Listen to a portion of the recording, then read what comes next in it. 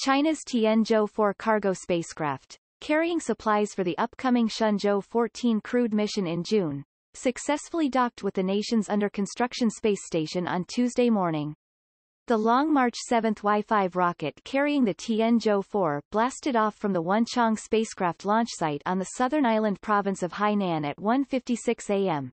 Beijing time, according to the China Manned Space Engineering Office.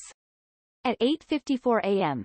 Beijing time, the Tianzhou-4 completed an automatic rendezvous and docking at the rear docking port of the space station's Tianhe core module.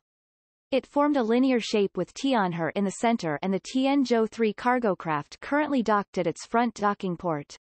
Like previous cargo flights, the Tianzhou-4 carries 3 categories of supplies, including 6-month living supplies for taikonauts, spare parts for space station maintenance, and space research equipment.